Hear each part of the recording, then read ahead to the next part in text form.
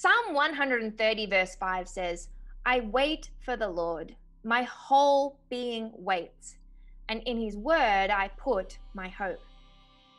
Have you ever tried to do something that you know is super important, but for whatever reason, things just keep on coming up that stop you from getting it done? I mean, there are times where I will sit down to record my YouTube episodes and it just doesn't happen. The very fact that there has been something that stops me almost every single time leads me to believe that it is something that needs to be heard. And while it's easy to say, well, Chantal, just make the time, that's easier said than done, my friend. You know, despite the circumstances that we find ourselves in, despite the busyness of life, making the time to spend with God is something that is so essential to us deepening our relationship with Him. For those of you who know me, you would know about my time in the residential building and construction industry. But for those of you who are just getting to know me, ta-da! Well, I spent about 7.5 years in the residential building and construction industry. I was doing project coordination, interior, exterior design, and they were such valuable years, which, if I'm honest, I'm only now beginning to realize exactly how valuable they were. One of the ways that God likes to talk to me is in the language that He knows I am going to understand the most. And that is through construction plans and blueprints and colors and textures. Basically, many more elements that will really allow me to draw on my experience from that industry, to really pull from that industry experience that I had. And of late, I've been doing a lot of soul searching about putting my roots deep in God and the type of foundation that He wants me and you to have. Foundation just continuously seems to be the topic that keeps on coming up. Perhaps it's because of where I've been, but maybe, just maybe, I'm not the only one that needs this encouragement right now. We all know that having a solid foundation is essential for God to be able to build what He has planned for our lives. But here's the thing that I have been even able to draw of more of late and really be challenged by of late. That is the preparation that needs to take place before the foundation can even be laid. This has been and continues to be the same. This has been and continues to be some of the most frustrating times with God. But I believe we all need it so that God can search us, He can mold us, He can prepare us the way that only He knows how. It's where our character begins to become more like Christ. So, let's talk about the preparation. Before the foundation or a slab can be poured, there are certain things that need to happen. And in taking the time to write down these steps, I have been so overwhelmed at the similarities that God has us going through as we make the decision to go deeper with Him. I guess it also paves the way for knowing what is to come and also being able to navigate what is to come. In the building industry, the type of preparation that takes place is dependent on the type of foundation or slab that has to be poured. Similarly, the type of calling and the magnitude of the calling that God has placed over your life determines the type of preparation that is needed. But one thing is 100% certain: you will have preparation that needs to take place. First, there's the soil test. This is done so that we can tell what type of soil that we're dealing with. The reason why a soil test is absolutely necessary is because before a foundation can be determined, we need to know the characteristic of the soil. So a team goes in and conducts a soil investigation. It's used to determine the nutrient content, it's used to determine the composition and other characteristics like acidity or the pH level of the soil. It's also done at different depths and different times, but all can affect the result. I need you to know that even as I was preparing for this episode, I was literally shaking my head at the similarities between a soil test, and all the tests that I've personally been through in my life, and all the tests that I know are still to come. Sounds a lot like what happens in our lives. While our foundation or our calling is already predetermined, we're still going to face tests at different depths, at different times of our lives. Holy Spirit is always bringing up different parts of our character that need to be tweaked or changed to become like Christ. But God wants us to know that regardless of the circumstances we face, regardless of the tests that we go through, our response will always be the same because we are grounded in His Word. Then comes the land survey being conducted. I think we've all been at this stage, and some of you are perhaps there right now. Another name for a land survey is a construction staking. So basically, this is where the land is searched. It is locating, it is describing, it is monumenting, mapping out the boundaries and the corners of the land.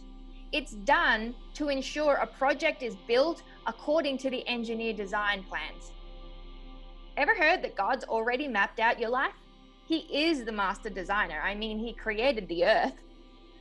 I know that some of you watching this right now are being searched by God, even as we speak. Are you allowing Him to search your heart and deal with your motives, or are you fighting it? We all have to go through this at some stage. So as what God is trying to build in your lives, in my life, can be built according to the plans He has on our life. Next, there's the site scrape. Now, this is often it's a time of real mixed emotions for the landowners. Initially, it's really quite exciting because finally they can see some movement happening on their block of land. However, at the same time, it can also be extremely frustrating because there is still so much more that needs to be done before construction can even begin. The site scrape is necessary to remove any debris, any junk before the site cut is done, marking out exactly where the slab is going to be poured. Have you ever felt like you're having a site scrape in your life where God has to come in and He has to remove any hurt, any pain, any trash from your life, perhaps take away any hardness of heart? I mean, I never even knew that I had even developed a hardness of heart in the process of moving over here to the United States until I allowed God to do a site scrape in my life. But it's part of the process that we have to go through. There's the laying of the plumbing pipes and the gas lines. All these things that are essential for a house to function with all the elements required. It's the same for us. Don't underestimate the little tasks that may seem insignificant in comparison to all the others, but vital for you to function to the full potential God intends for you to function at. Painful, yet necessary. Then comes the framework. This is the boxing out, the reinforcing of the slab. And again, may seem insignificant, but it is required for the slab to be poured correctly. This reminds me that I need to embrace all seasons of my life, including the ones that may seem insignificant. I'm going to stop right here for a moment because I want to share with you one of my favorite stories of preparation in the Bible. One day, a widow came to Elisha needing help to clear a debt, and Elisha was willing to help her because he knew her husband and that he was a God-fearing man. All she had in her house was a flask of olive oil. He told her to go and find as many empty jars as she could from her friends, from her neighbors. He then told her to go into her house with her sons and shut the door behind her. She was to pour the olive oil from the flasks into the jars, setting each one aside when it was full. She did what was asked of her. Her sons would hand her the jars, and as they did, she would fill them with olive oil, and soon every container was full to the brim. But once the jars stopped coming, the olive oil stopped flowing. She was then told to sell the olive oil to pay off her debts and live off what was left over.